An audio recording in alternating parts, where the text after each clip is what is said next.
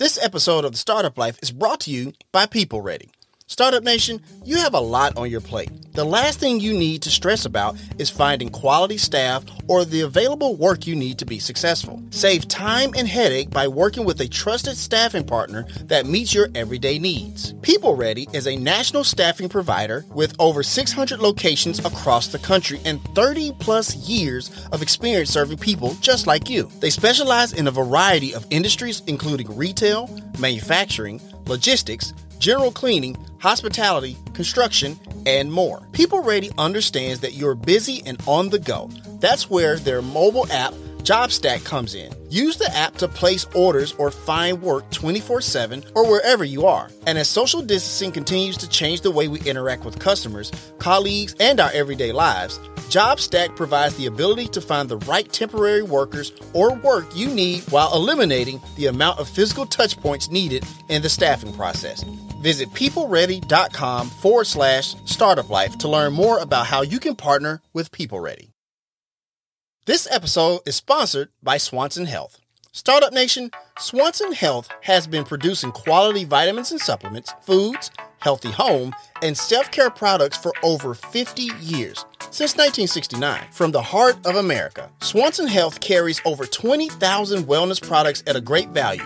Pick up all of your favorite health products, plus discover new ones for your wellness routine, all while leaving money in your pocket. If you want to try any of Swanson Health's great products for yourself, use code STARTUP20 for 20% off at swanson.com. We have a link there in the show notes if you listen to the replay on the podcast. It's time to be about that life, the startup life.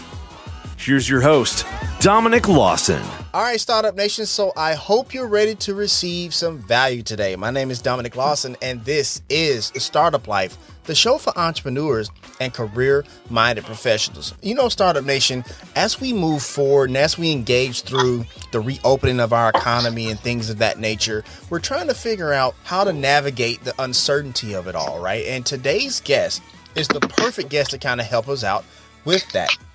He is an award-winning chief executive officer and graduate of the University of New Hampshire. He's also the former chairman and CEO of Honeywell. And in 2010, he was selected by President Obama to be on the National Commission of Fiscal Responsibility and Reform. And he's also a Pats fan. We're going to talk about that a little bit.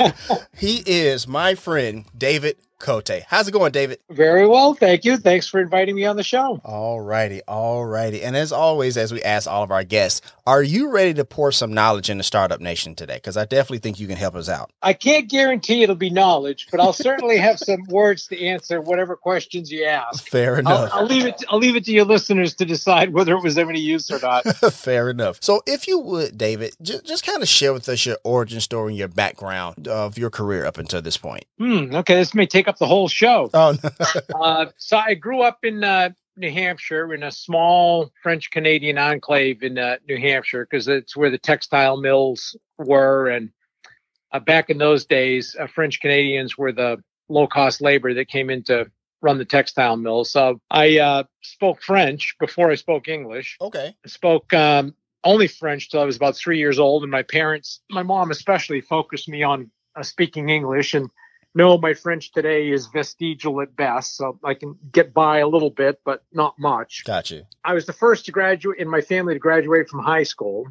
Mm-hmm. My dad had 6 months of high school. My mom had 2 days, and she spent a year getting a secretarial degree so she could get a job. Okay. And there weren't a lot of role models, let's say, in the community. And in fact, my mom always used to say she wishes they'd been better able to advise me on things, even though things seemed to turn out okay at the end.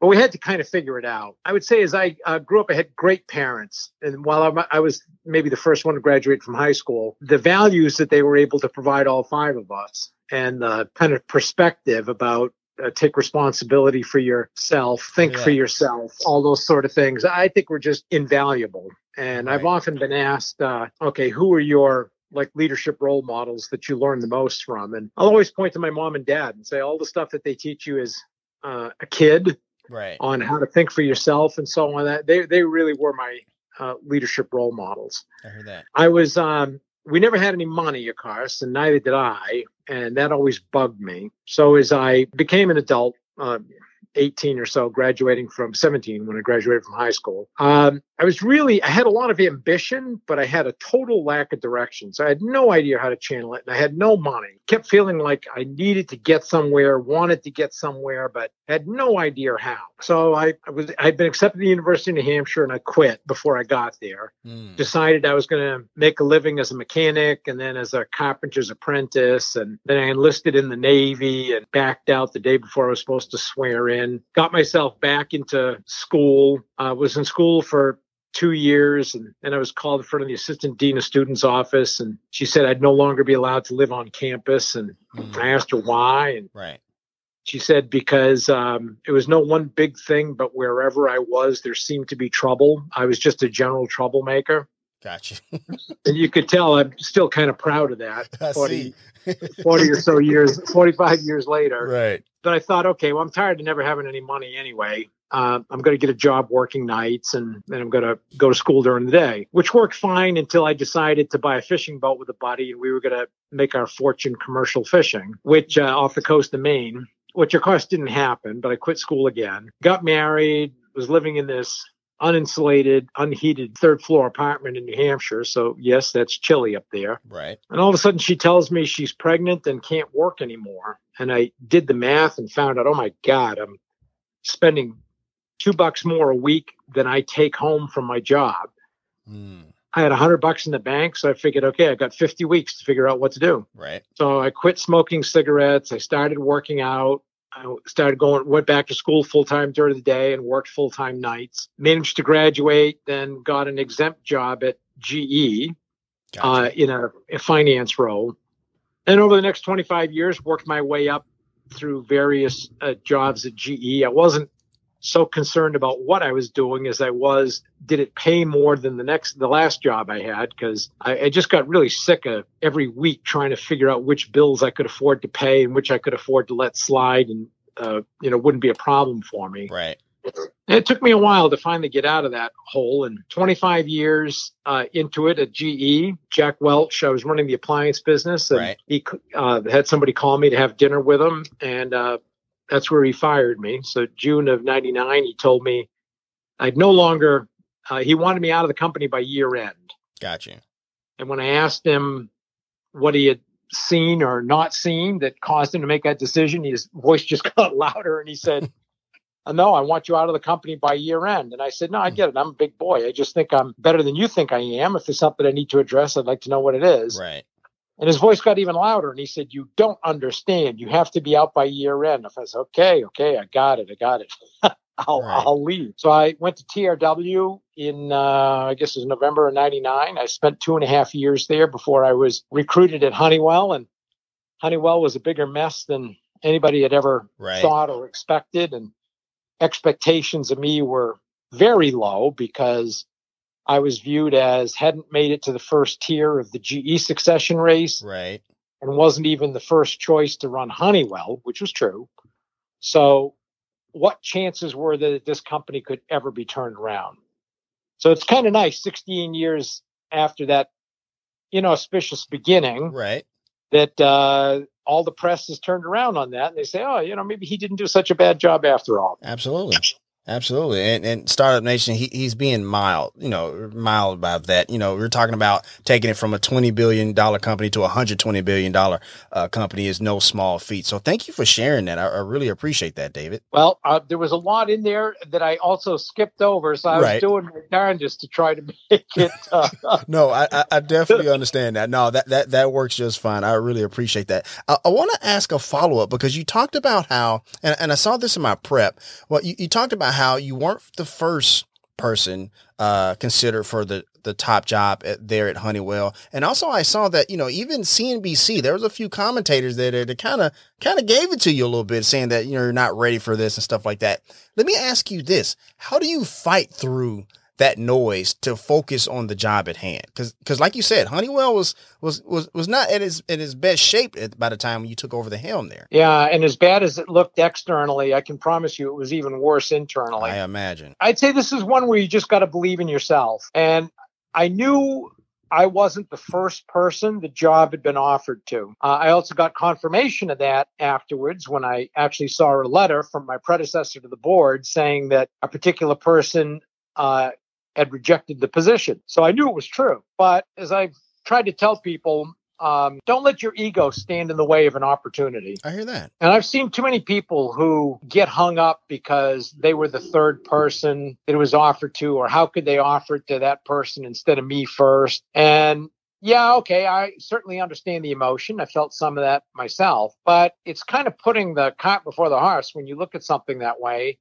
and say, well, I'm going to spite myself just to spite them. Right. They're cutting off your nose to spite your face kind of thing. And Right. I thought, no, I'm not going to do that. I think I can do something with this. So I'm going to take that job. Some people were watching CNBC with me at the time Right. when some of that commentary was going on. And they told me in retrospect, years later, they thought, sure, I was going to throw something at the screen because it was so insulting. And I can remember one of them saying, I watched you watching and I thought, uh-oh, here it comes. And you'd been reading your paper and you put down your paper a little bit just so you could watch and see what they said. Then you went right back to reading your paper like nothing had happened. And she said, God, I thought, okay, this is a cool cucumber here. Gotcha. He's not letting this stuff bother him. And I didn't. I kind of viewed it as, I'll show him. Fair enough. Now, interestingly, the people who said that, the one person in particular, doesn't even recall ever saying anything like that before or ever having even thought it. It's funny how those things go around. It is funny how that works. I'm the only one that I think remembers it. Right. It is funny how those things work out. I appreciate you sharing that for sure. And Startup Nation, forgive me, I need to do a quick reset. David is also the author of Winning Now, Winning Later: How Companies Can Succeed in the Short Term while investing for the long term. Thanks to our great friends at HarperCollins Leadership for helping set up our conversation today.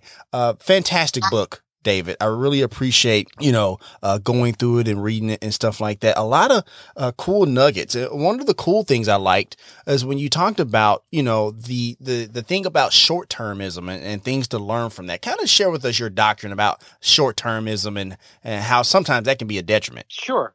And I'm glad you like the book. I oftentimes said most business books would make great pamphlets. They're 10 pages of useful concept and then 250 pages of stories that just say the same thing over and over again. Gotcha. And I wanted to do something that was, let's say, more substantive than that. So Absolutely. that every page, every other page had to have something. Right. It was useful.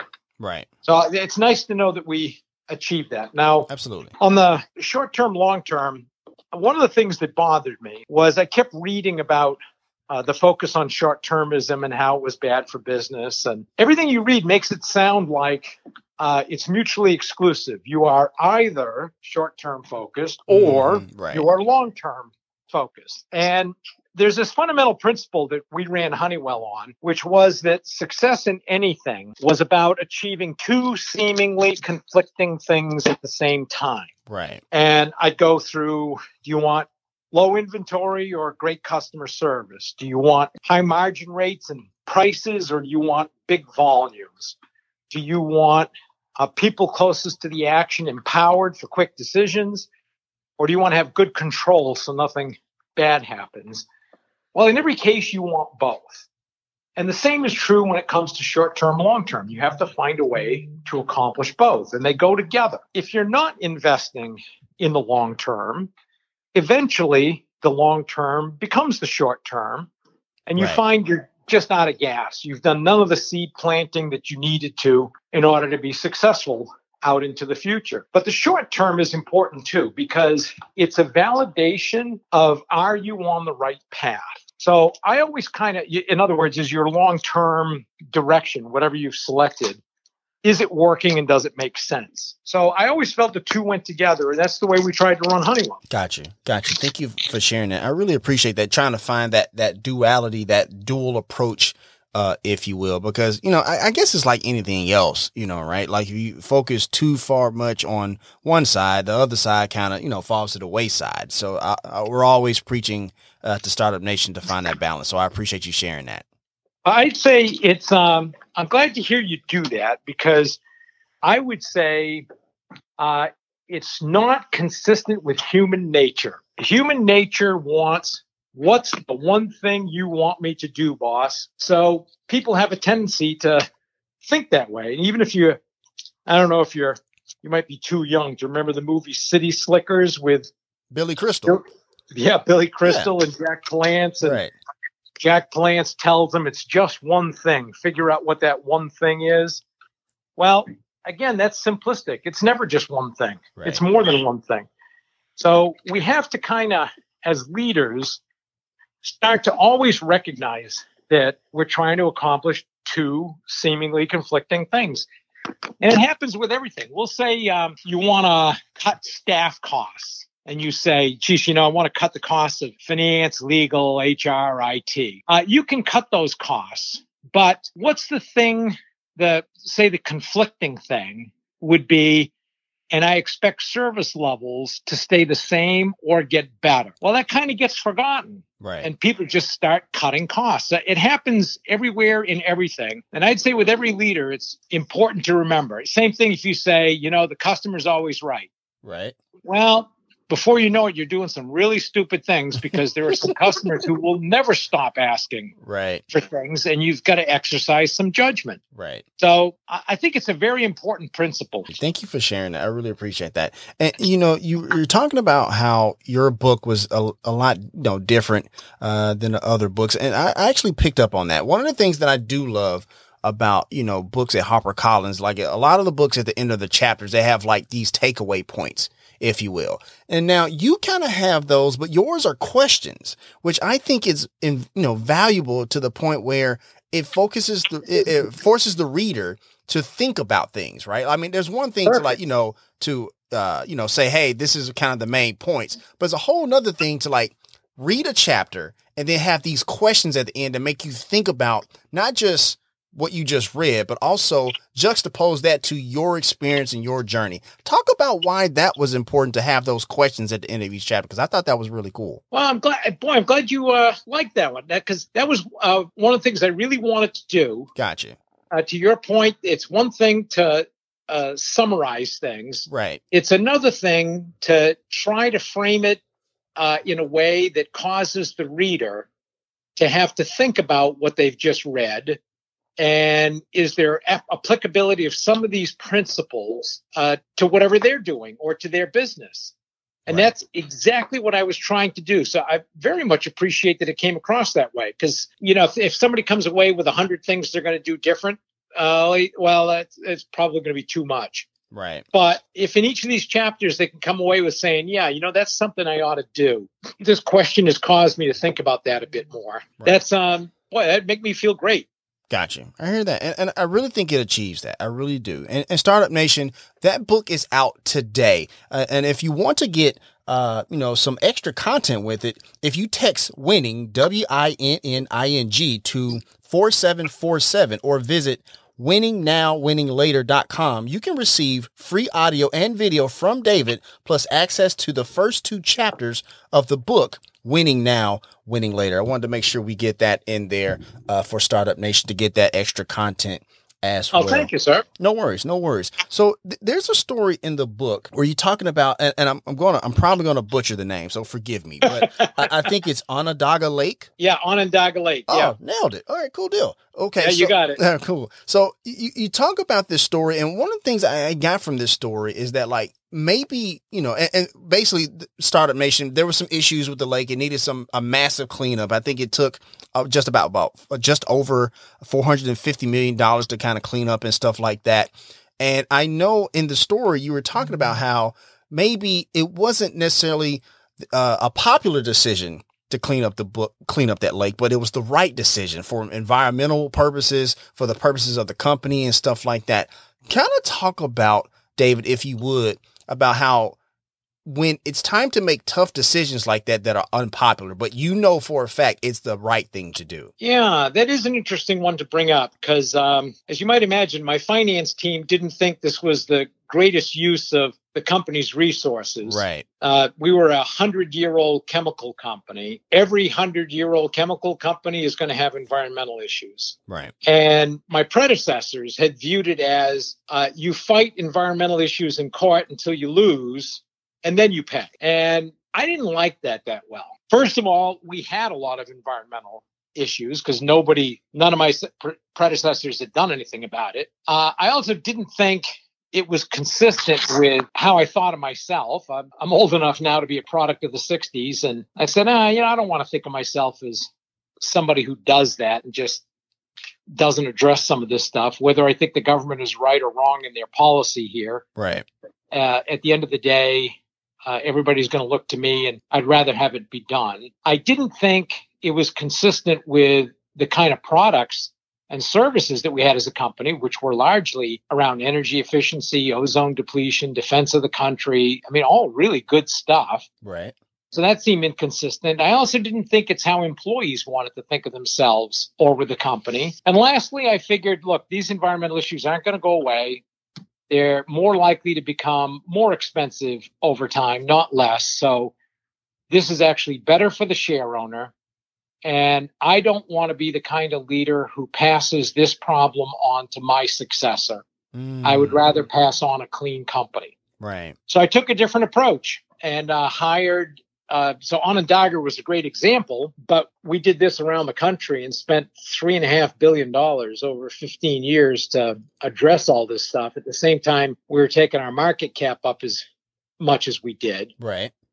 And Onondaga was a great example. It was considered the most polluted lake in America. Right. Stuff that our predecessor companies had put in. It was used as an open sewer by the city of Syracuse. So it was just a horrible mix of stuff in there. And people would talk about how they'd have to roll up their windows when they drove past it because it smelled so badly. We took a different approach and started working with government. And you end up learning there's always somebody against you. So I did not brag about any of our environmental progress until it was almost done. I was like 12 years into the 15-year plan or effort before I finally said anything externally, because it just mobilizes all the crazies for whom nothing is ever good enough if you're a company. And we kept it very quiet, but we got it done. And Onondaga went from that kind of lake to one where people swim in it now, and it's all approved for swimming, for fishing, and they're talking about putting beaches in again. So it's just a remarkable turnaround, one we're quite proud of. We went from being vilified by environmentalists to getting awards for our environmental performance. Huge change. Gotcha. Thank you for sharing that. I want to ask a follow-up because there's something you said about not wanting to have this problem for future leaders of Honeywell, future stakeholders of Honeywell and stuff like that. It reminded me of in 2005 when President Bush actually read the story about the Spanish flu in 1918. And after he read that book, he wanted to put things in place to kind of avoid a pandemic of that stature and stuff like that. And I'm not here to get political or anything like that, but I want to ask you this: when you were making that decision, was it about legacy? Was it about goodwill for Honeywell? Was it about just honestly doing the right thing? Like I'm curious about those type of decisions, because the thing is, there comes a point where that's not even your responsibility anymore.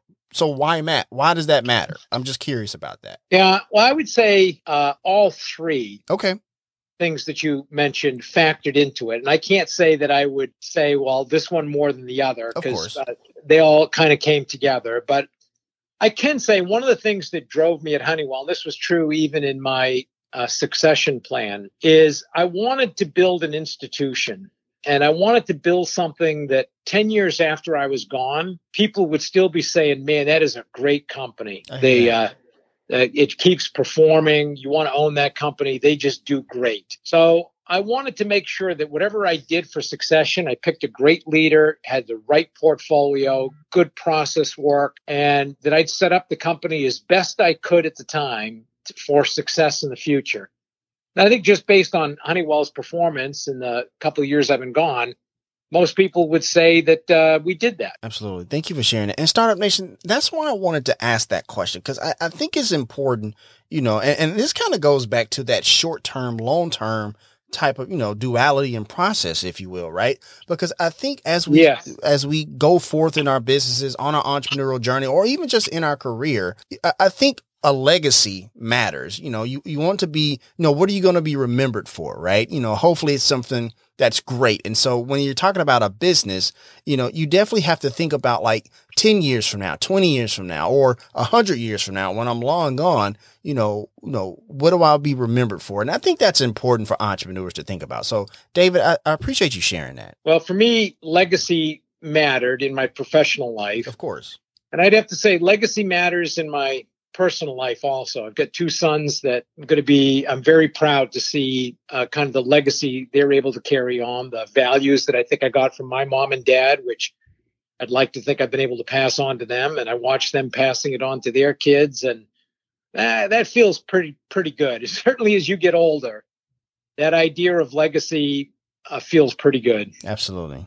Absolutely. Thank you for sharing all of that for sure. Once again, Startup Nation, we're talking to David Cote, the author of Winning Now, Winning Later. And if you want to purchase that book, Startup Nation, we have the link there in the show notes if you're listening to the replay on the podcast. Or also you can go to winningnowwinninglater.com if you're listening to radio right now. Go ahead, and go to that website and go ahead and pick up a copy. I think you want to put this in your entrepreneurial toolkit, Startup Nation, for sure. I want to ask you one last question before we move forward about the book, because you talk about this story about you was reading this book and you were talking about there's this concept that came up about the rule of 3 minutes, right? And so I want to ask you about that. Kind of share with us a little bit about that, David, if you would. Sure. One of the things I tried to do in my job was visit customers, employees, plants around the world as much as I could to get a sense for what the hell was really going on. Of course.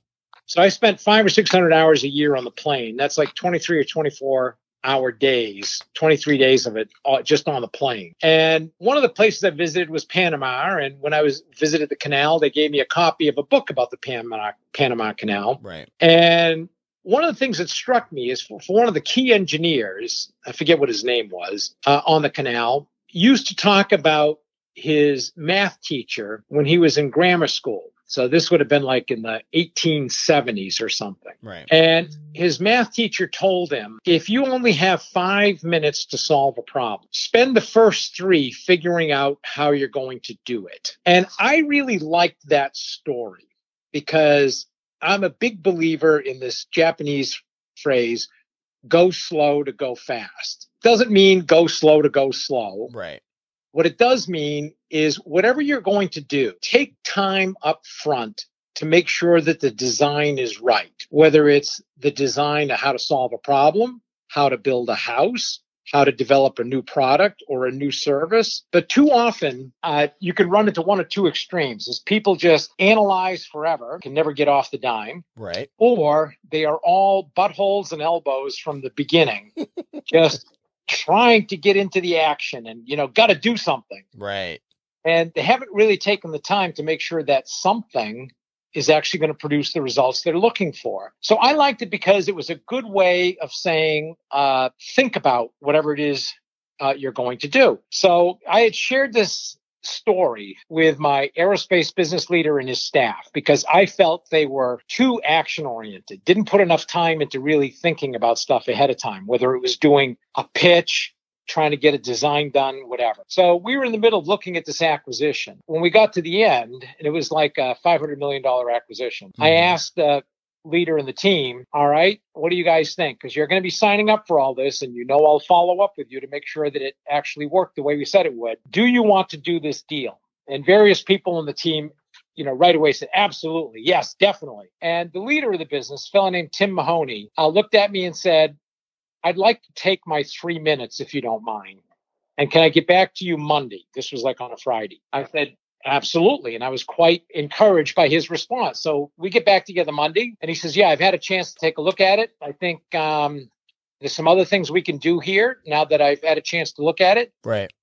And I want to proceed. Well, we did that deal for $500 million. About 6 months later, Tim landed an order that had not been counted on for $2.4 billion.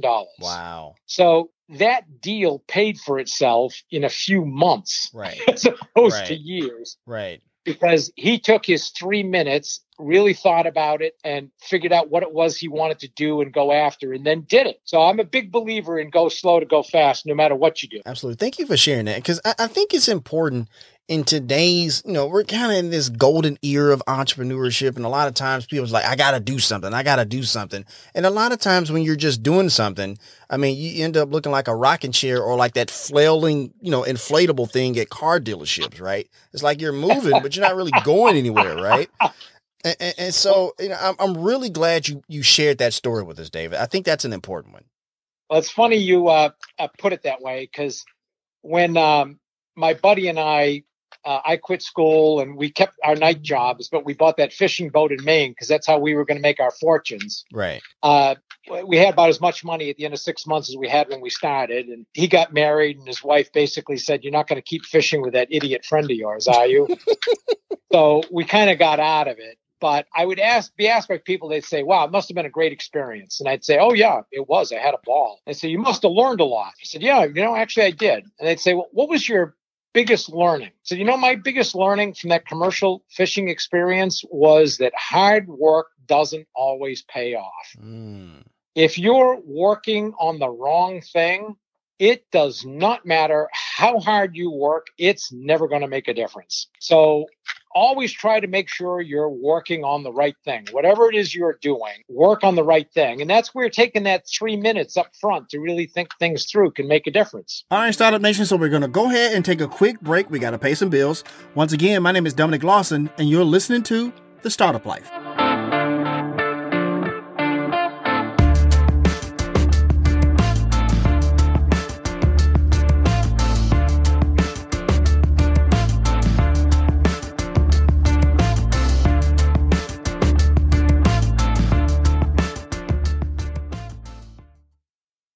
Support for The Startup Life is brought to you by Manscaped, who is the best in men's below-the-belt grooming. Startup Nation, personal grooming is super important, not only from a hygiene standpoint, but also from a confidence one as well. And that is why you need to have a tight haircut and, well, a nice groomed undercarriage as well. And when doing that, you don't want to use the same razor, do you? That's just absurd. And this is why our friends at Manscaped have given you another option. Introducing the all-new Lawnmower 3.0 by Manscaped. This lightweight and waterproof razor features precision engineered blades for safe trimming in sensitive areas, and a 7,000 RPM motor with quiet stroke technology. Ladies, Father's Day is just around the corner, and this will make a perfect gift for that guy on the go. Use code The Startup Life in all caps for 20% off and free shipping on your brand new Lawnmower 3.0 at manscaped.com. We have a link there in the show notes for easy access if you listen to the replay on the podcast. And while you're there, be sure to check out all the other products from manscaped.com as well. So for proper manscaping without the fear of hurting anything, go with Manscaped.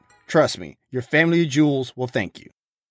The Startup Life is powered by Ladder. Startup Nation, as an entrepreneur, you are the engine that powers your business. We have had many entrepreneurs on the show, from those that played Division II basketball, quite a few Ironman participants, and even an NFL quarterback. And the one thing they all have in common is that they know getting early morning workout wins leads to business success for the day. However, it's super important what fuel you use for your workout to get that early morning success. And that's where Ladder comes in. Ladder is a sports nutrition company founded by LeBron James and Arnold Schwarzenegger.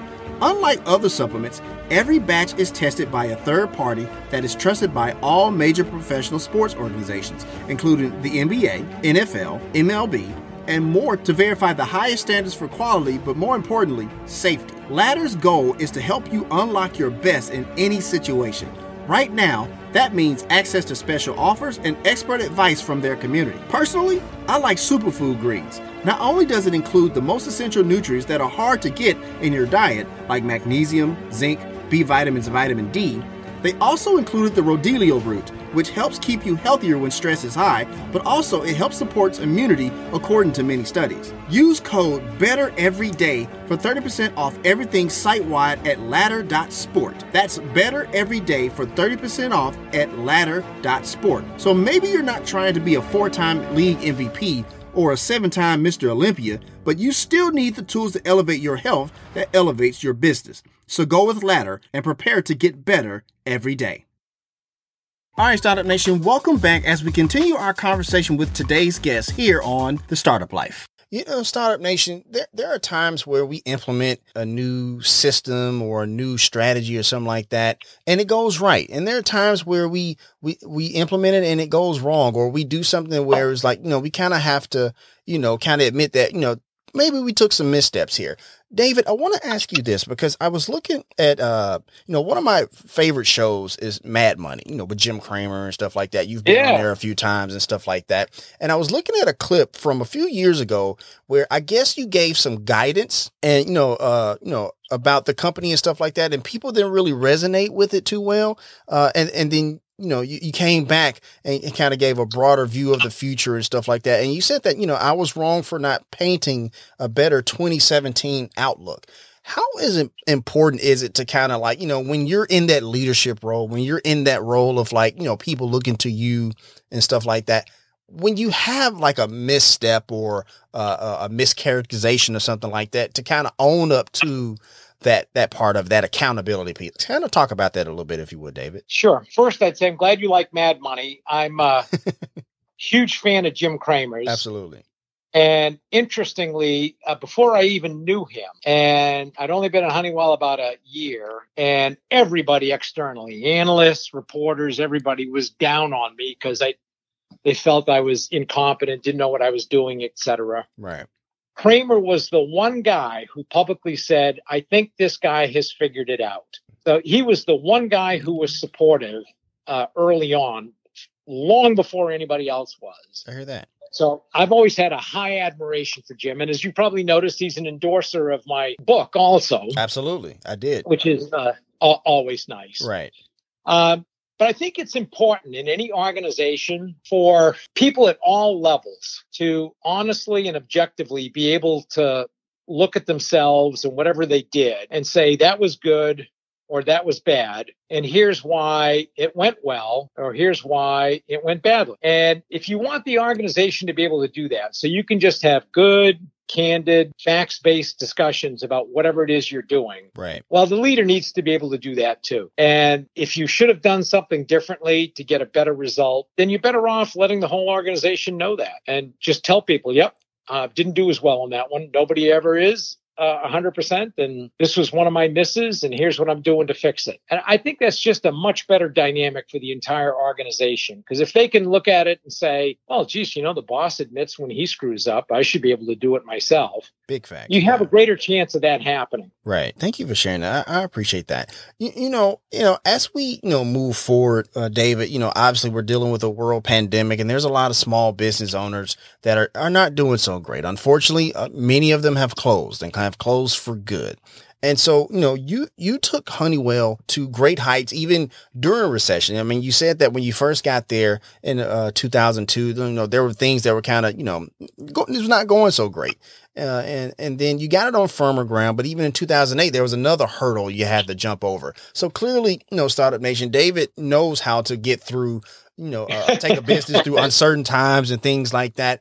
What advice would you give small business owner, mid-sized business owners, large business owners, as they engage through this, this new normal, this COVID-19 kind of economic depression a little bit, if you would? Yeah, I guess a couple of points. One would be don't panic. And It's really kind of surprising how often leaders at all levels just kind of panic and start reacting. Right. As opposed to taking that 3 minutes to think about, okay, what do I have to do here? Right. And this is a time to take that 3 minutes to really think about what it is you want to do. The second one, and I maintain this is true across the board, big business, small business, government, nonprofits, everything. The ability to think independently is a lot more rare than being smart. You can run into lots of people who did well in school, explain to you how the herd is thinking about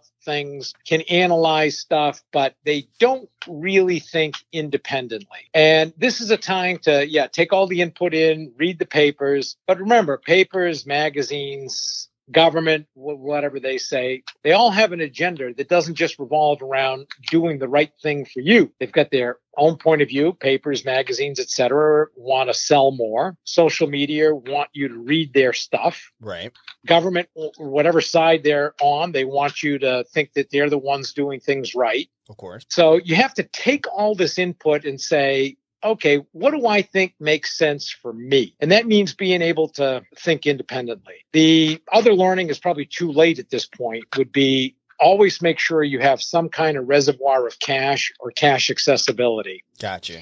Getting too extended, a little late to do it now, but it's right. something to keep in mind. Always try to have some kind of cash reserve. Then the last piece I might mention is when you're in the middle of the recession, and trying to figure out how to survive, also be thinking about recovery. Okay. Because recovery does come. And there'll be all kinds of people predicting no recovery, strong recovery, middling recovery. And as I like to say about a lot of things, the one thing I do know is that no one else does know. So what you want to do is be able to kind of plan yourself and say, okay, how do I make sure I'm still doing a great job for my customers so that they're still going to be there when I come back, that the delivery is there if that's what they need, the new products or new services I promised are still coming. But how do you make sure that you really have taken good care of your customers? Because they're going to remember. Oh, yeah, that's true. That's very true. And I appreciate you sharing that, not just thinking about the right now, but once again, there's the short-term, long-term duality of it all, right? Thinking about the right now, but also thinking about the recovery. What do we look like coming out of this? And Startup Nation, those are some of the nuggets and more you're going to get when you pick up Winning Now, Winning Later, how companies can succeed in the short term while investing for the long term. Once again, we have a link there in the show notes to purchase that book if you listen to the replay on the podcast. I want to ask you this, David. As we start to slowly reopen the economy, back up to consumers and small business owners and things of that nature, what's your commentary on that? What's a great approach? Are we going too fast here? Are we doing it very slow and measured? What's your commentary? What do you think about what's going on with the reopening economy? Well, so far from my perspective, it looks like it's going pretty well. Okay. And, I'm in both Georgia and Florida. Okay. And while people would say they've opened up pretty rapidly, one of the things that you do see is that people are still being careful. I mean, they might be going to the grocery store, but they still wear masks. Right. They keep their distance. And it's like everybody understands, we're open. We can't keep living in sequester the way we have. Of course. But we're going to be smart about it. So Absolutely. To me, it feels like it is opening. Personally, maybe it's because I tend to be an optimist. I think it's going to work out better than people think, and that the recovery is going to be better than people think. But like I said, the one thing I do know is that no one else, including me, does know. Gotcha. Absolutely. Thank you for sharing that. And in that same vein, we talked about how you being a Pats fan at the top of the show and stuff like that. So I want to ask a Bill Belichick question in just a second. But before, I get to that point, I want to ask you, because, not only did the economy reopen and we have sports, we're trying to get back to that sense of normalcy where, MLB is having negotiations with owners and players. And so is the NBA thinking about, having a plan to kind of play all their games at Walt Disney World, which just seems like kind of awesome if you ask me. But I want to ask you, what's your commentary there as far as not just sports, but just opening up? I mean, because it's one thing to open up the economy, but there's a whole nother thing to open up the leisure part of our society, right? Do you take the same approach there as your open economy? Is it a little different? Kind of share your commentary with that, if you would. Well, I'm not an epidemiologist, so I can't. I've got no medical training here at all. Gotcha. I think they're smart though to avoid kind of the big venues where they get 100,000 or 20,000 people together in an enclosed space at one time. Right. Until we're a little more confident about this, because if there is any kind of relapse, then they're going to set themselves back for years. Right. So I think they're smarter doing it that way and taking their time, while at the same time trying to have some kind of season so that all of us who are sports fans, especially if you're a Boston sports fan like I am, right, kind of get our ongoing fix, whether it's what are the Patriots going to do this year? Do the Sox stand a chance? Can the Celtics get number 18? Can the Bruins get it on the board again this year? Right. Well, I don't know. I just find that fun. And I like being able to talk about it with others, even though some would say it adds nothing to productivity of society. I would say maybe true, but I like it. And gotcha. I like talking to people about it. Gotcha. I don't know about that. I think it does, because I think, when we talked about balance earlier, I mean, true enough, you got to work and stuff like that. But I think, when it comes to work, you need some time to enjoy the fruits of that labor. You know what I mean? So whether it's sports or anything like that, I personally think it, produces to the productivity of, society. So do I. Like that. Yeah. So do I. I can only promise you not all my friends think that way and think that sitting to watch a game is just an incredible waste of time. Gotcha. Certainly I like sitting there and watching the Patriots play every Sunday, for example. For sure. I don't think I'm alone. For sure. Thank you for sharing that. And in that same thing of the Patriots, one, I am not necessarily one who roots for the Pats, but one person I do definitely admire is Bill Belichick. And the reason is because the way he runs the Patriots, from the coach's perspective, right? It's almost like one of the things he does well is that he puts people in a position to succeed, right? Like they know their role. Everybody knows their role. They play their role very well, right? And what he also does is, and I think, he, maybe good or wrong or whatever the case may be, he actually gets, kind of releases people right before they kind of start to hit that decline. So I want to ask you this, could Bill Belichick run a Fortune 500 company? Oh, I'd say just based on his success, you sure have to say he could. Right. If he had started earlier in his career. Right. And I mean, the way I would describe it is, most people would say I was successful in business. I couldn't see me doing his job. Fair enough. And I think it's just, you develop an intuition, instincts for whatever it is you're doing that you're successful in that really matter a lot. The thing I would add, though, to the Belichick example, and I'm a huge fan also, as you might imagine. How could anybody not be? Right. But it's the everything that's around him. And you start with the Kraft family, for example, with Bob Kraft and his sons, and the kind of environment they've created where Bill Belichick could thrive. Because remember, right, even the same guy didn't thrive in Cleveland. Exactly. So it didn't quite work for him there. Then you end up with a great quarterback, which makes a difference in Tom Brady. We'll see how that goes this year. Right. But he did a great job of picking the right kinds of coaches around him and then focusing on getting the right kinds of players.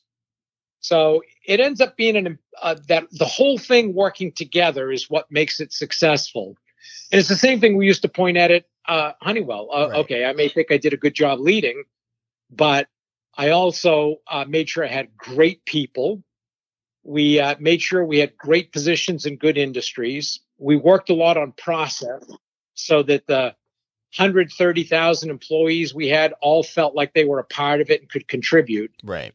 And it's like the whole machine working together is what generates the success. Right. I'm glad you pointed that out because, you talked about the Cleveland example, and it just, just goes to show that sometimes we're just not a great fit somewhere. And that works in, career and business and stuff like that. Sometimes we like a general business, and maybe that business just wasn't for us. Or maybe we're at a role somewhere, and maybe we're just not a great fit, but we go somewhere and we flourish otherwise. And I appreciate you sharing that because I think, I think what I admire about Bill Belichick is the system, like you just talked about, the system of the entire organization building a literally a championship culture. And I appreciate you sharing that. Also, by the way, big Sox fan here, by the way. I'm not a Pats fan. Do love the Sox, though. Do love the Sox. So. Well, you're slowly moving in the right direction.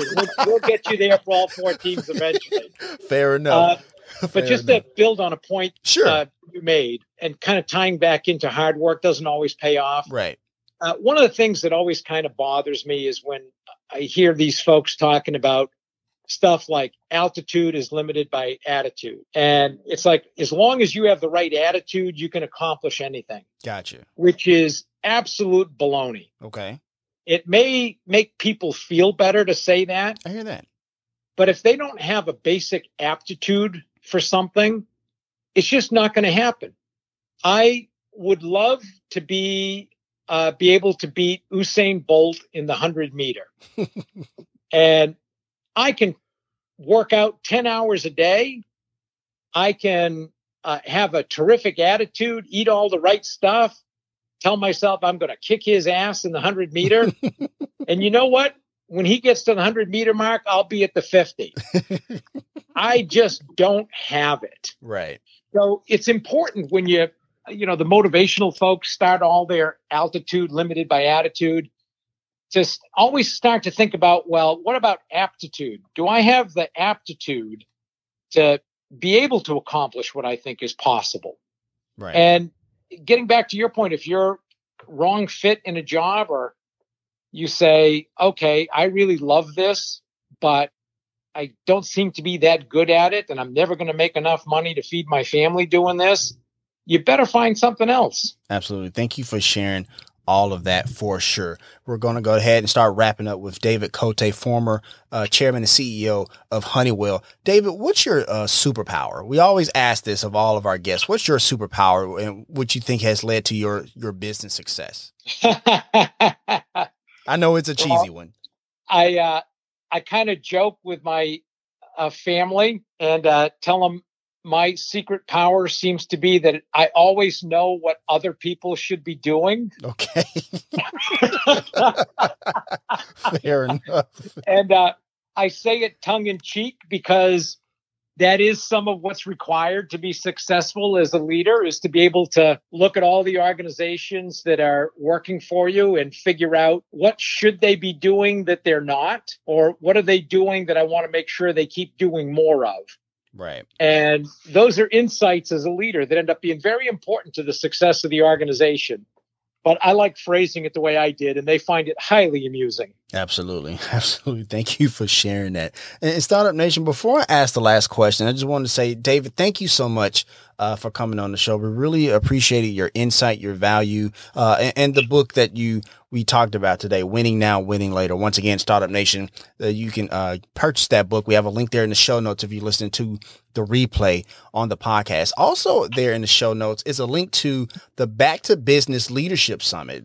David's going to be featured there with also 2 other previous guests of the Startup Life, Adrian Banker and Blake Michelle Morgan. Now, you're going to catch the replay because that's going to be between June 8th and June 12th, but you can catch the replay. We have a link there in the show notes as well to get that extra insight as you go forth on your path of entrepreneurship, especially given these uncertain times that we're engaged in right now. So, David, I'm actually going to turn the microphone over to you because there's somebody out there in Startup Nation that's feeling a little down. They need a little encouragement, if you will. So if you would take us out with a few words of encouragement, if you would, please, sir. Yeah, well, first of all, thank you for it's been an honor to be on your show, and I appreciated all the questions. You made it very interesting, and that's always certainly fun for someone like me. I appreciate that. The advice I would give to anybody listening, and I said this in the commencement address I gave at the University of New Hampshire about 10 years ago, which, by the way, NPR picked as one of the 350 best since 1774, which